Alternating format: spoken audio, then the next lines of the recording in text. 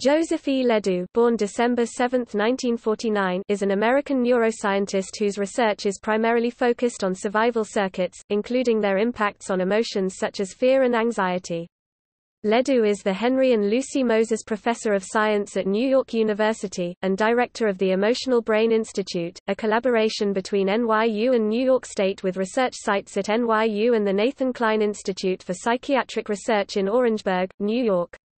He is also the lead singer and songwriter in the band The Amygdaloids.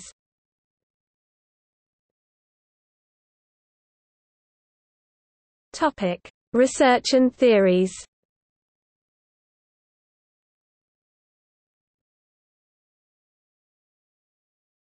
Topic: Work on threat response, anxiety and emotions.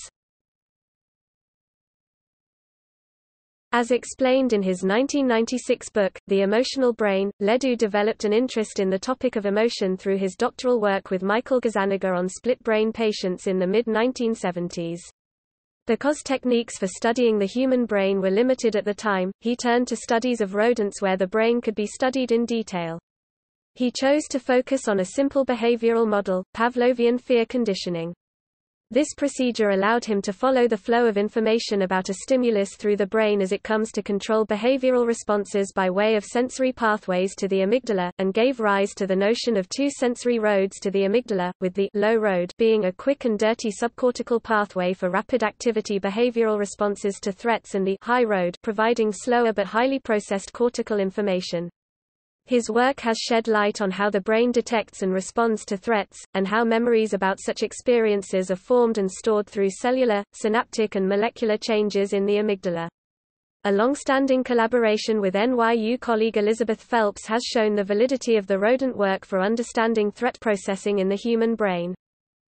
LeDoux's work on amygdala processing of threats has helped understand exaggerated responses to threats in anxiety disorders in humans. For example, studies with Maria Morgan in the 1990s implicated the medial prefrontal cortex in the extinction of responses to threats and paved the way for understanding how exposure therapy reduces threat reactions in people with anxiety by way of interactions between the medial prefrontal cortex and the amygdala. Work conducted with Kareem Nader and Glenn Schaaf triggered a wave of interest in the topic of memory reconsolidation, a process by which memories become labile and subject to change after being retrieved. This led to the idea that trauma-related cues might be weakened in humans by blocking reconsolidation. Studies with Marie Moffels, Daniela Schiller and Phelps showed that extinction conducted shortly after triggering reconsolidation is considerably more effective in reducing the threat value of stimuli than conventional extinction, a finding that has proven useful in reducing drug relapse in humans.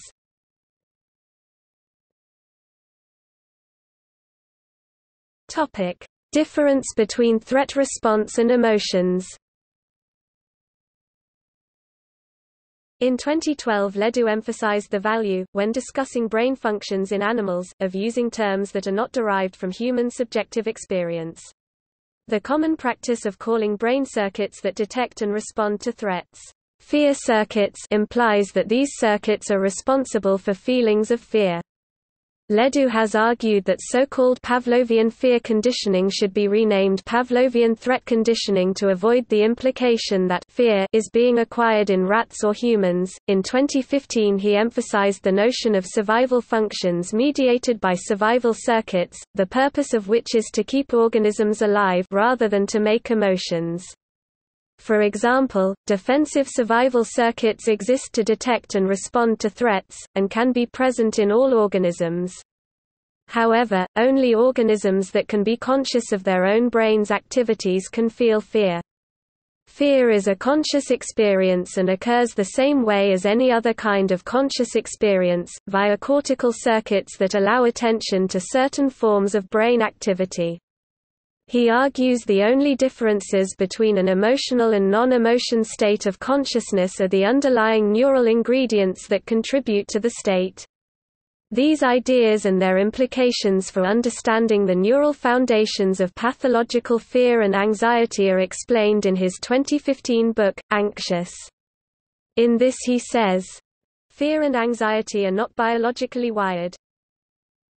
They are the consequence of the cognitive processing of non-emotional ingredients. In 2018 he further said that the amygdala may release hormones due to a trigger such as an innate reaction to seeing a snake, but then we elaborate it through cognitive and conscious processes.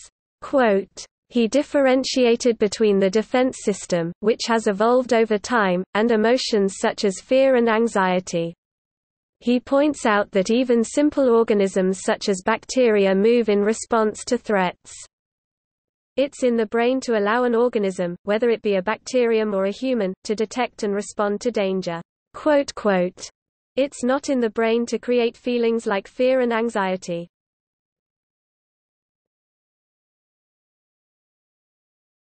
Topic: Awards and professional recognition. LeDoux has received a number of awards, including the Carl Spencer Lashley Award from the American Philosophical Society, the Fisson International Prize in Cognitive Science, Jean-Louis Signoret Prize of the Ibsen Foundation, the Santiago Grisolia Prize, the American Psychological Association Distinguished Scientific Contributions Award, and the American Psychological Association Donald O. Hebb Award. He is a Fellow of the American Academy of Arts and Sciences, the New York Academy of Sciences, and the American Association for the Advancement of Science, a William James Fellow of the Association for Psychological Science, and a member of the National Academy of Sciences.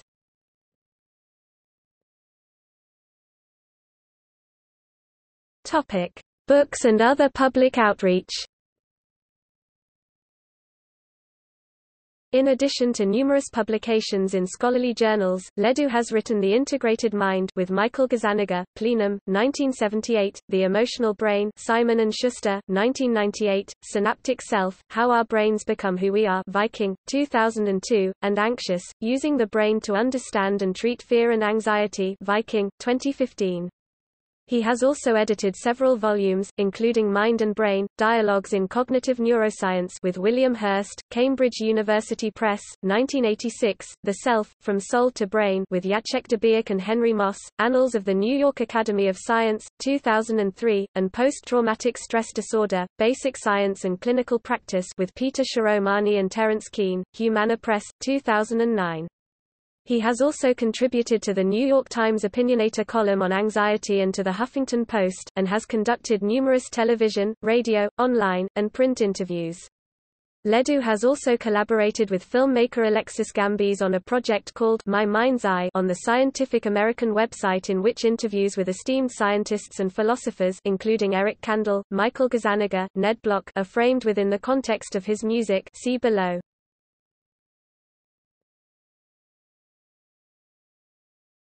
Topic: Early life and education. Joseph LeDoux was born on December 7, 1949, in the Cajun prairie town of Eunice, Louisiana, to Joseph E. Boo LeDoux, a traveling rodeo performer, bull rider, and butcher, and Priscilla Buller LeDoux. He attended St. Edmunds Elementary School and Eunice High School, graduating in 1967.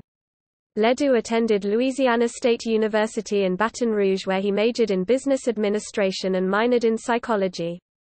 In 1972 he began work on a Master's of Science in Marketing from LSU. During this time, his interest in psychology grew and he volunteered in the laboratory of Robert Thompson, who introduced him to brain research.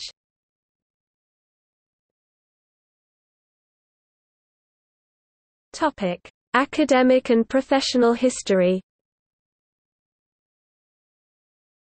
In the fall of 1974, LeDoux began a PhD program at the State University of New York at Stony Brook, and completed his degree in 1977. In 1978, LeDoux joined the Department of Neurology at Cornell Medical School as a postdoctoral fellow and remained there through the rank of associate professor until 1989. During most of his time at Cornell, he worked in the neurobiology laboratory where he received technical training in state-of-the-art neuroscience techniques and began the research program on the brain mechanism of emotional memory that he has pursued ever since. In 1989 he joined the newly formed Center for Neural Science at NYU as an associate professor. In 1991 he was promoted to full professor, and in 1996 he became the Henry and Lucy Moses Professor of Science. In 2005, he was named University Professor, the highest honor for a faculty member at NYU.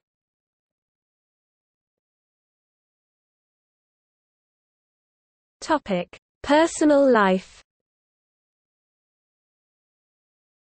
In 1971, LeDoux married LSU classmate Diana Steen.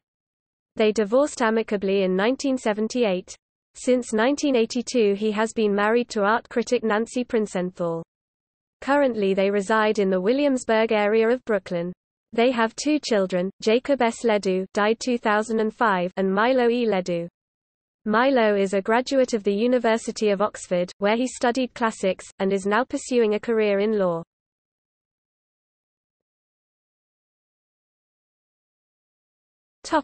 Music. Cajun, Zydeco, country, R&B and rock and roll, and the fusion of all these into swamp pop were ever-present influences in southern Louisiana childhood. In high school, he was a disc jockey at the local radio station, KEUN, and the rhythm guitarist of 2 bands, the Deadbeats and the Countdowns. Although he remained an avid music fan in later life, he did not actively play guitar for many years. In 2004, LeDoux and NYU biology professor Tyler Volk began performing as a cover band for small parties around NYU, and in 2006 they formed the Amygdaloids. The original band also included Daniela Schiller, then an NYU postdoctoral fellow, and graduate student Nina Curley. The band's lyrics, mostly written by LeDoux, are based on neuroscientific, psychological, and philosophical themes, and offer scholarly insights into the role of mind and brain in daily life. Their inaugural CD, Heavy Mental, was released in 2007 and included such tunes as Mind Body Problem, An Emotional Brain, and Memory Pill. On their second CD, Theory of My Mind, Knockout Noise label, LeDoux and Grammy winner Rosanne Cash sing Crime of Passion and Mind Over Matter, both written by LeDoux. In 2012, the band released All in Our Minds, an EP in which all songs had mind in their title. Anxious, a companion to LeDoux's book with the same title, was released in 2015 and explores some of the same scientific themes as the book, but through song. The band's unique focus on original songs about mind and brain has landed them considerable press. They play regularly in New York City, and have also performed in Washington, D.C., San Antonio, Texas, Indianapolis, Indiana, and Lafayette, Louisiana, as well as in Montreal, Canada. LeDoux and Amygdaloids bassist Colin Dempsey perform as an acoustic duo called So We Are.